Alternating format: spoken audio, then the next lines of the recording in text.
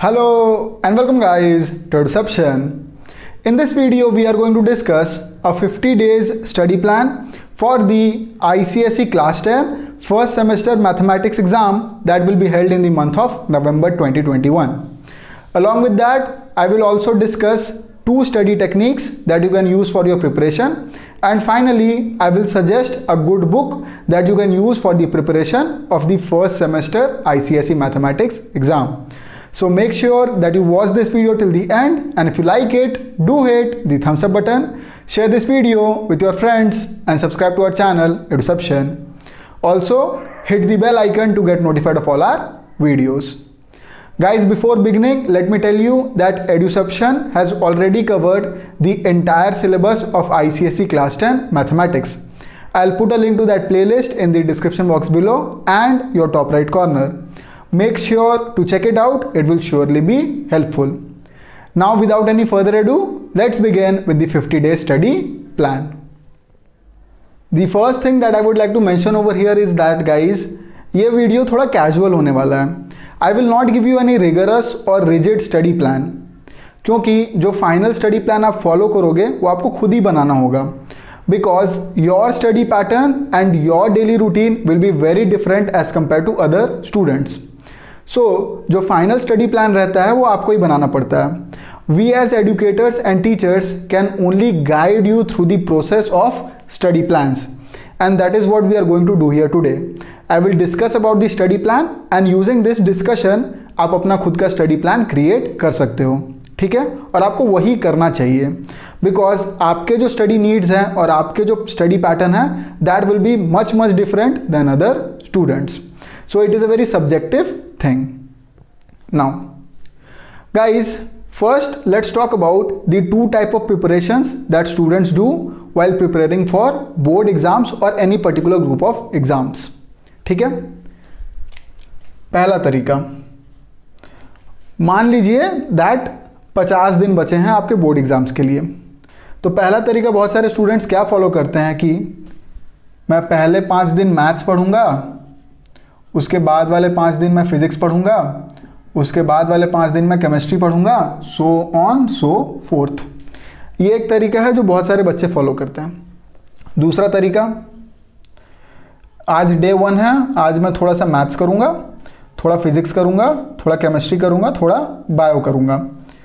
आज डे 2 है, थोड़ा मैथ्स करूंगा, थोड़ा हिस्ट्री, थोड़ा जियोग्राफी. आज डे 3 है, थोड़ा कंप्यूटर करूंगा, थोड़ा इंग्लिश करूंगा, थोड़ा हिंदी करूंगा, या जो भी आपका सेकेंड लैंग्वेज है, and so on and so fourth. So guys, if you ask me my personal preference, then the second pattern is my personal preference. अगर आज डे 1 है तो मैं 2 या 3 सब्जेक्ट्स पढ़ूंगा, फिर डे 2 को मैं और 2 या 3 सब्जेक्ट्स पढ़ूंगा. तो इस तरह रोटेशन होता रहता है और बर्नआउट नहीं होता है. मान लीजिए आप पहला मेथड फॉलो कर रहे हैं और मैथ्स का आपका आज तीसरा दिन है. आप मैथ्स से बर्नआउट हो चुके हैं और आपको कोई और सम करने का मन नहीं कर रहा है, but you have decided that मैं 5 दिन मैथ्स ही करूंगा. तो फिर आपको करना पड़ेगा if you are following that study plan rigidly.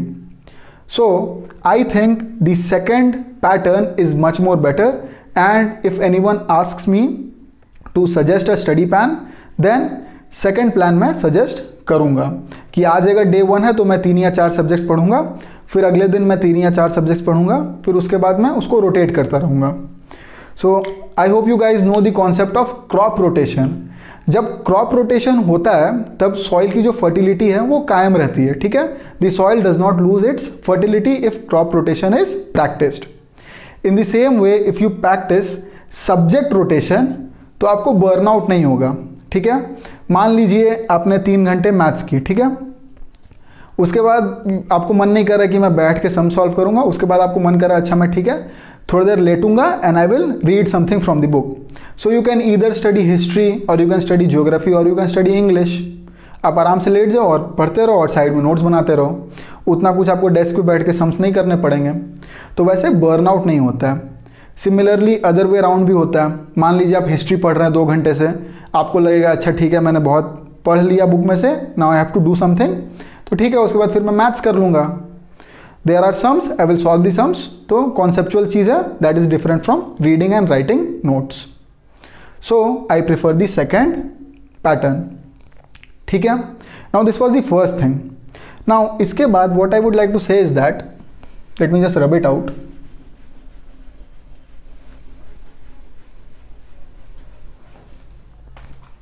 So as this is a 50 days study plan, let me take for example that you study mathematics for 3 hours for all these 50 days. ठीक है. कभी कम होगा, कभी ज़्यादा होगा, rigid नहीं है. मैं ऑन एन एवरेज ले रहा हूँ कि हर दिन का 3 घंटे मैथ्स को आपने कंट्रीब्यूट किया है. ठीक है. As an average there is nothing rigid over here. So 50 days into 3 hours. So how many hours you get? You get 150 hours for mathematics. आपको ऐसा लग रहा होगा ये तो 10 दिन के बराबर भी नहीं है, तो ये बहुत कम है. Guys, 150 hours is a lot of time. And if you study all these 150 hours properly with good concentration, you can easily score 40 out of 40 in the paper. Believe me guys. Okay? तो ज़्यादा कुछ करना नहीं है. On an average 3 घंटे आप maths के लेके चलिए तो आपके पास बच जाते हैं 150 घंटे मैथ्स का प्रिपरेशन करने के लिए. ठीक है. Now this thing will have 2 study cycles. पहला study cycle take it 120 hours. ठीक है. Again nothing is rigid over here, you can create your own study plan. दूसरा स्टडी साइकिल 30 घंटे. Now what are these study cycles? जो पहला और लंबा वाला स्टडी साइकिल रहेगा वो होता है प्रिपरेशन करने वाला study cycle, where you go through all the chapters, you understand all the concepts, you learn all the formulas, and you solve all the sums that are present in the book, and along with that the previous 10 years sums. So जो पहला study cycle होता है वो होता है preparation. ठीक है. दूसरा स्टडी साइकिल क्या है? ये होता है रिवीजन स्टडी साइकिल. आपने पूरी पढ़ाई कर रखी है, आपके पास 30 घंटे हैं और इन 30 घंटों में आपको पूरा रिवीजन करना है. तो दूसरा स्टडी साइकिल हो गया रिवीजन. सिलेबस में 9 चैप्टर्स हैं. ठीक है. And guys covering these 9 chapters in 120 hours for preparation is more than enough. ठीक है. सिंपल यूनिटरी मेथड लगाते हैं कि एक चैप्टर के लिए आपके पास कितने घंटे बनेंगे. ठीक है. तो for 1 chapter you will have 120 divided by 9. So 3 3s 340s. सो ये बन के आएगा 13.33 hours, so which is close to 13 hours. And close to 13 hours is about 4 days. So 4 3s 12. पहला चैप्टर कंसिडर करिए GST. Guys you won't require 4 days for GST. GST समझने में और GST के सारे सम्स करने में you will need maximum 2 to 3 days. ठीक है. पहला 1 या 1.5 घंटा समझने के लिए, उसके बाद बाकी के कुछ घंटे उसके सम सॉल्व करने के लिए. तो यहाँ पे आपका टाइम बच गया. सिमिलरली बैंकिंग एक फॉर्मूले पे पूरा चैप्टर बेस्ड है. ठीक है. You learn that formula, you understand that formula. फिर आपको 3 या 4 दिन तो नहीं लगने वाले हैं, 2 या 3 दिन में आप आराम से बैंकिंग खत्म कर लोगे. तो you are seeing the pattern over here that दिन बचते जा रहे हैं आपके पास, घंटे बचते जा रहे हैं आपके पास. सो फॉर एग्जाम्पल मान लीजिए आप नीचे जा रहे हैं, मान लीजिए take for example quadratic equations. ये एक ऐसा चैप्टर है जिसमें बहुत सारे टाइप के क्वेश्चंस आ सकते हैं. So that will require a little more time. तो आपका जो टाइम यहाँ पे बचा वो यहाँ पे कंपनसेट हो जाएगा. सिमिलरली और नीचे आइए similarity. Similarity I would say out of all these chapters similarity is the most toughest one. सो तो सिमिलैरिटी के पास आपके लिए टाइम बच जाएगा लास्ट में. सो वो भी एक अच्छी बात है. तो जो चैप्टर्स हैं जिसमें आपको ज़्यादा टाइम लगेगा वो कॉम्पनसेट हो जाएंगे उन चैप्टर से जिसमें कम टाइम लगेगा. ठीक है. सिंपल सी बात है. तो आपका प्रिपरेशन फेज खत्म हो गया. ठीक है. 120 घंटे हो गए. अब जो 30 घंटे बचे हुए हैं जो रिवीजन का फेज है. ठीक है. इन 30 घंटों में 30 घंटे कितने हुए? अगर 3 घंटे एक दिन में है तो 10 दिन. अब जो लास्ट 10 दिन है उसमें आप सारे सब्जेक्ट्स ही रिवाइज करोगे, mathematics being one of them. So the revision GST से आप चालू करोगे. सारे सम आपको करने नहीं है. You know all the concepts, you know how to do the sums. तो वहाँ पे क्या करना है आपको? You just take select sums या फिर जो टेस्ट पेपर्स होते हैं या फिर मैं जो बुक रेकमेंड करूँगा उसमें से जो क्वेश्चंस हैं, यू कैन डू दैट जल्दी जल्दी, तो वो हो जाएगा फटाफट, ठीक है। वैसे ही सारे सब्जेक्ट्स सारे चैप्टर्स के आप सम्स कर लीजिए and that will be more than enough for the revision. तो प्रिपरेशन भी हो गया, रिविजन भी हो गया, अब आप जाके एग्ज़ाम दे दीजिए बढ़िया से। मैथ्स एग्ज़ाम के पहले जो आपको 2-3 दिन छुट्टी मिलेगी उसमें आप अच्छे से पढ़ाई वापस पूरी कर लीजिए मैथ्स की, हो गया। You will easily score 40 out of 40, believe me, ठीक है। 40 आउट ऑफ 40 नहीं भी आए then also guys you will score very good marks, ठीक है। So like I told you, कुछ रिजिड नहीं है, आप अपने हिसाब से ये स्टडी प्लान को ढाल सकते हैं और आपको ढालना ही चाहिए इसको अपने हिसाब से, क्योंकि आपका स्टडी पैटर्न और आपका daily routine will be very different from others. Okay, now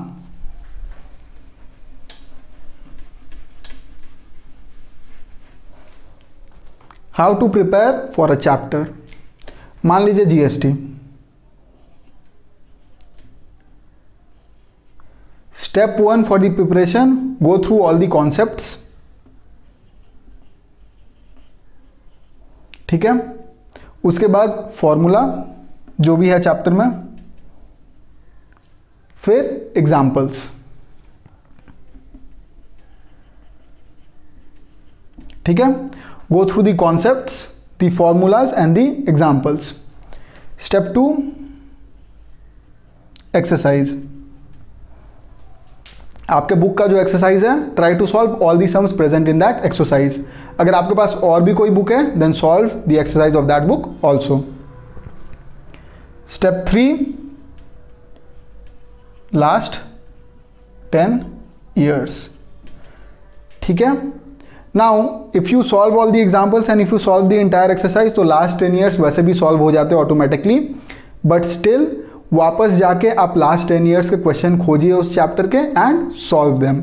so use these 3 steps for the preparation phase, ठीक है।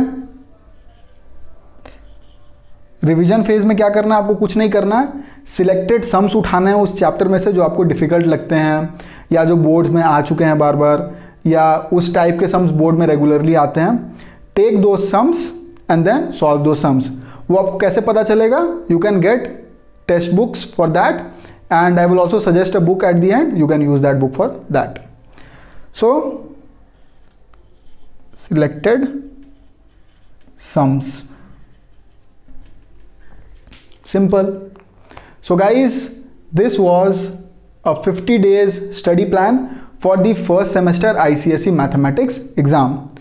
Now I will move on to 2 techniques that you can utilize for the preparation of your exam. The 2 study techniques that we are going to discuss are the Pomodoro study technique and the Feynman study technique. ठीक है, पहले let's discuss the Pomodoro study technique. इसमें क्या करना होता है, इन Pomodoro study technique for a particular period of time you have to set a goal and you have to achieve that goal in that particular period of time by taking continuous breaks in between, ठीक है। मान लीजिए मैंने आपको बोला कि utilise 3 hours every day for mathematics, तो आपको क्या करना है, आपको उन 3 घंटों के लिए एक पर्टिकुलर गोल सेट कर लेना है। से for example in 3 hours I will solve 20 sums of GST। तो उन 3 घंटों के लिए एक गोल सेट हो गया मेरा, and what we will do is we will try to finish that goal with in 3 hours। उसमें क्या करना है, you have to divide these 3 hours into smaller bits of time, आधे आधे घंटे में, ठीक है। तो ये जो बड़ा टास्क है उसको आपको छोटे टास्क में डिवाइड करना है, कितने टाइम के लिए, आधे घंटे के लिए। तो आपके पास क्या हो गया, 30 minutes 30 minutes 30 minutes 6 times 30 minutes, ठीक है। Now what you have to do is you have to set a timer, set the timer for 25 minutes plus 5 minutes, ठीक है। Finish the task in 25 minutes and then take a break of 5 minutes। In 5 minutes में पढ़ाई मत करिए, chill करिए, जो करना है करिए, ठीक है। 25 मिनट्स में अपना टास्क खत्म करिए और 5 मिनट में चिल करिए। फिर वो 5 मिनट खत्म होने के बाद set the timer again for 25 minutes plus 5 minutes. ठीक है, फिर 25 मिनट पढ़ाई करिए, उस आधे घंटे का गोल ख़त्म करिए और 5 मिनट्स का ब्रेक लीजिए। फॉलो दिस 6 टाइम्स, 3 घंटे ख़त्म और आपका गोल भी ख़त्म हो जाएगा। ठीक है, it may sound very simple but guys it is a very useful technique, so try to follow this and I think it will be helpful. क्योंकि जब टाइमर लग जाता है ना कि यार मैंने एक गोल सेट कर लिया, मेरे को 25 मिनट में करना है, फिर 5 मिनट में चिल करूँगा, तो फिर एक वो मेंटल प्रेशर आप पे क्रिएट कर देता है कि हाँ मेरे को ये 25 मिनट्स में करना है तो मैं 25 मिनट्स में ही करूँगा, उसके बाद मैं 5 मिनट चिल करूँगा। So guys this is a very helpful technique, the Pomodoro technique, try to follow it. ठीक है, नेक्स्ट फेनमैन टेक्निक। इसमें क्या करना होता है, first study a whole chapter और a whole concept, then teach the concept to either yourself और anyone else. Third step, उसमें जो भी आपको कोई गैप्स मिल रहे हैं कि अच्छा मेरे को ये चीज़ नहीं आता, ये चीज़ नहीं आता, fill that by studying that chapter again and finally you are finished with that concept और chapter. So I write down the steps. So it is not a rigid method, you can change it according to yourself. Step 1, study. ठीक है, Step 2, teach. अब teach में क्या है, you can teach it to yourself also or you can teach it to any of your friends also. I will suggest that teach it to any one of your friends. उससे क्या होगा, आपका भी revision अच्छे से हो जाता है और उस बंदे को भी समझ में आ जाएगा। एंड इन एक्सचेंज उसको भी आप बोलिए कि भाई तू ये चैप्टर पढ़ ले, मेरे को पढ़ा देना, तो मेरे को भी समझ में आ जाएगा, तेरा भी रिवीजन हो जाएगा। ठीक है, so you study the chapter, you teach the chapter. Step 3, आप अगर एक बार ही पढ़ाई करोगे और एक बार ही पढ़ाओगे तो आपको पक्का कुछ ना कुछ चीज़ें मिलेंगी जो आपसे नहीं हो पा रहा है, तो यू फाइंड द गैप्स, इसको बोला जाता है finding the gaps. Find the gaps and doubts. ठीक है, स्टेप 4, उन गैप्स और डाउट्स को फिल कर लीजिए, understand them once more by studying the chapter and solving the sums. And finally step 4 is finish the concept. Simple, ये भी बहुत सिंपल सा तरीका है, you can follow this also and this is also very helpful. Now both of them are not very rigid, you can set the time frames for the Pomodoro technique according to yourself. अगर आपको 1 घंटे ही बैठना है तो अच्छा ठीक है, मैं 50 मिनट एक बार में बैठ जाऊंगा और 10 मिनट का मैं चिल कर लूँगा, ठीक है, वो भी हो सकता है। एंड फेनमैन में if you don't want to teach a friend, तब आप क्या कर सकते हैं, take a piece of paper and right all the concepts that you have understood about the chapter. जितने भी फॉर्मूले हैं, जो भी कॉन्सेप्ट्स हैं, जो भी टाइप के सम्स हैं, 1 या 2 शीट ऑफ पेपर लीजिए एंड राइट देम। जो भी गैप्स या डाउट बन के आ रहे हैं वो आप बाद में उसको समझ लीजिए। Simple. So guys, these were the 2 study techniques that we have discussed. You can try to follow both of them and I hope both of them will be helpful. Now we will move on to the next part of the video, जहां पे I will recommend a good book that you can use for the preparation. Guys, the book that I will recommend for the preparation of your first semester mathematics exam is Oswald Books ICSE MCQs Chapter Wise Question Bank for Class 10 Mathematics। ठीक है, इस book की main बात क्या है, that इसमें chapter wise MCQs दिए हुए हैं बहुत सारे। तो as the first semester exam is MCQ based, ये आपके लिए बहुत हेल्पफुल होगा to understand what type of questions are asked. और जो बोर्ड्स के पिछले क्वेश्चंस है लास्ट 10 ईयर्स के, वो भी MCQ फॉर्मेट में दिए हुए हैं, तो that will also be helpful. Along with that सारे चैप्टर्स के समरी और फॉर्मूले भी दिए हुए हैं अलग से, so that can also be use for revision. What I will do is I will link this particular book in the description box below. You can check it out. Okay? Now, with the end of all the discussions, I come to an end of this particular video, and I hope that you have liked this video and we have been helpful to you in some kind or other. New videos on Reception are coming very soon, so stay tuned. Until then, this is Rishi on behalf of Reception signing off, and guys, take care.